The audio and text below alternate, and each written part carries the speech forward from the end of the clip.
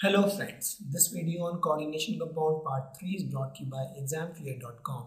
No more fear from exam. Okay, so let's understand the primary and secondary valency once again.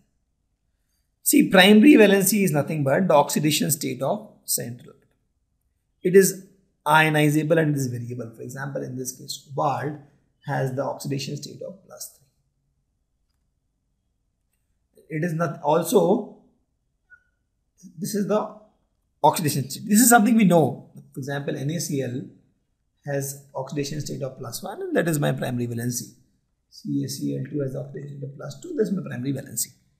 This is something we know and it is ionizable. Primary valency is ionizable.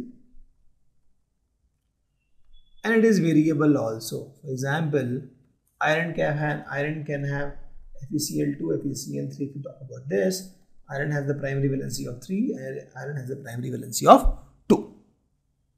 Okay, so this is variable and ionizable. Two important characteristics of primary valency. This is nothing but oxidation state. Oxidation state of central atom. That is my primary valency. So we talk about secondary valency. It is also called coordination number. Also called coordination number. Again, a fancy term for the same thing. This is nothing but my number of groups or ligands, I'll say. We have not introduced the term ligand, so let me use the word ligand groups bound directly to, I'll say.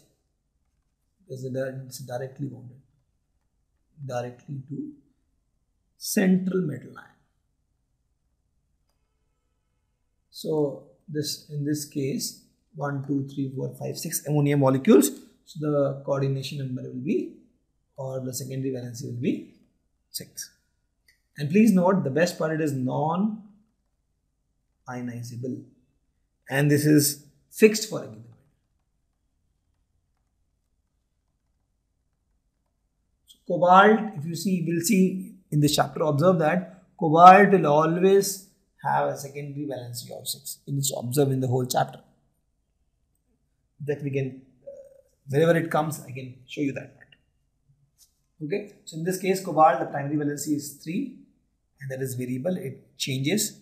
Cobalt can have oxidation state of +2 also, so that becomes the primary valency. But secondary valency is nothing but the number of groups bond directly to a central metal ion, also called coordination number, and this value is fixed for a given metal. Cobalt will always have secondary valency of 6. And this is non-ionizable. So if you put this in the solution, this bonds will not break. They are stronger bonds. They will not break. They will not ionize.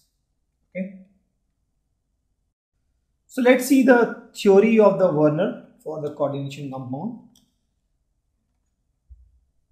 So he proposed that in the coordination compound, the metals show two types of linkage or valencies called primary and secondary valencies. We just saw. Primary valency is nothing but the oxidation state of the central atom. For example, with this primary valency, these chlorines are attached. And the secondary valency is nothing but the number of groups, or this is called ligands. We'll understand this term in the next few slides. The number of groups that are directly attached to the central metal. For example, in this case, the secondary valency is 6 and the primary valency is 3. So primary valency is 3 in this case, and the secondary valency is 6 in this particular case. Okay. And he also told the primary valencies are normally ionizable. So this is ionizable. And they are typically satisfied by negative ions. The secondary valencies are non-ionizable. Please note, these secondary valencies are non-ionizable. And they are satisfied by neutral molecules or negative ions. So this can be either neutral or negative. So it can't be positive. You see that these are called ligands actually, and this will be either neutral or negative. Okay, and the secondary valency is nothing but equal to the coordination number and is fixed for a given metal. Example, cobalt will always be 6. Okay, and the ions of the group bounded by this secondary linkage to the metal have the characteristic spatial arrangement, and that's nothing but the structure in the space, in the 3-dimensional space. They have characteristic spatial arrangement corresponding to different coordination number. For example, 6, it will be octahedral. 4, it can be tetrahedral or square planar. And such spatial arrangement is called polyhedra, coordination polyhedra. Okay.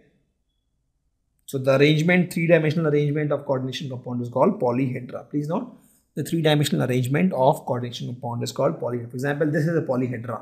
Actually, because why? Because here we are showing a 3-dimensional arrangement. This is octahedral. Like you see, this is octahedral arrangement we are showing. Okay. We talk about tetrahedral arrangement. You take nickel. This is CO, CO, CO, and G. We'll talk more about the structure. This is a tetrahedral. NiCO4 is tetrahedral. You have square planar also. PT, Cl, Cl, Cl, and C. This is square planar.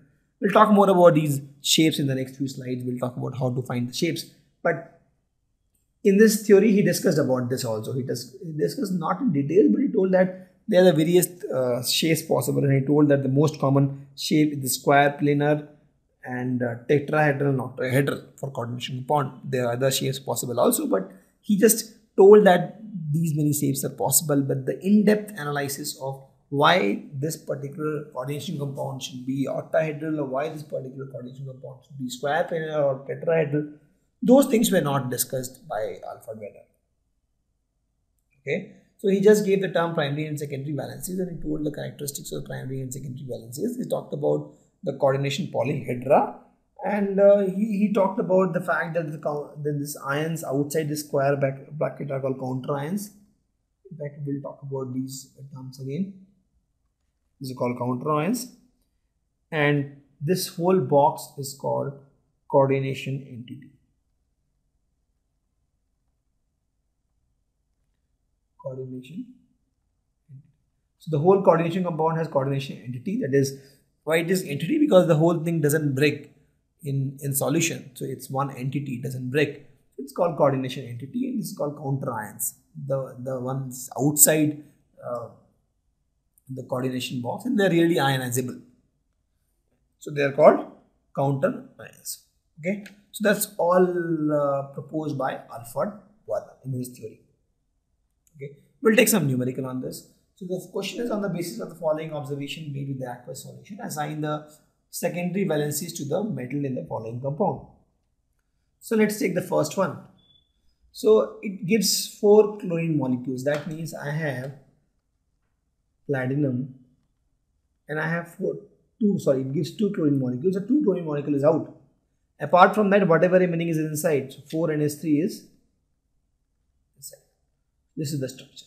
So looking at this, you can say that the palladium is linked to 4 ammonia directly. And this is inside this coordination entity. So the coordination number is what? 4. And that is my secondary valency, right? And that is the question asked. Find the secondary valency or the coordination number. Let's talk about this. NiCl26H2.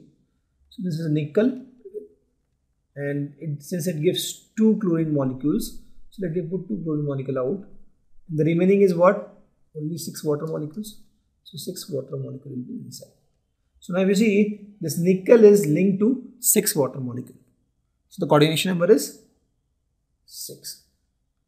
Please note that if you see nickel has a coordination number 6, you will say everywhere nickel will have coordination number 6. We'll see that.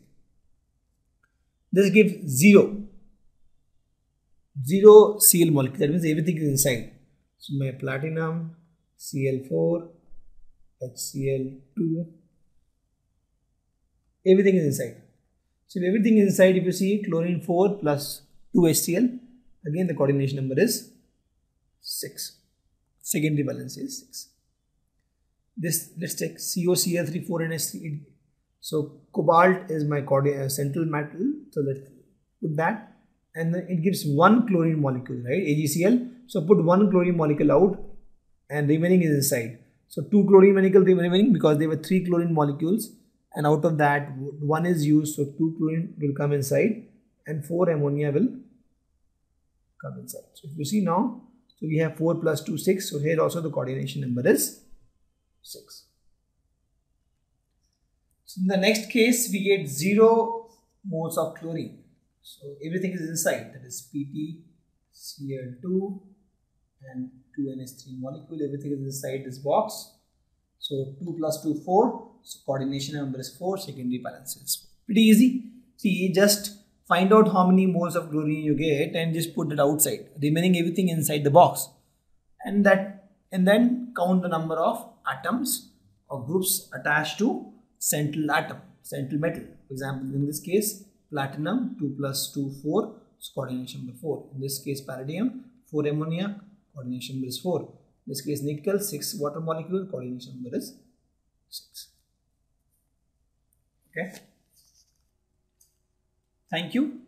Visit examfear.com to watch more videos, attempt free online tests, get free study materials, find tutors and mentors, and much more. Thanks once again.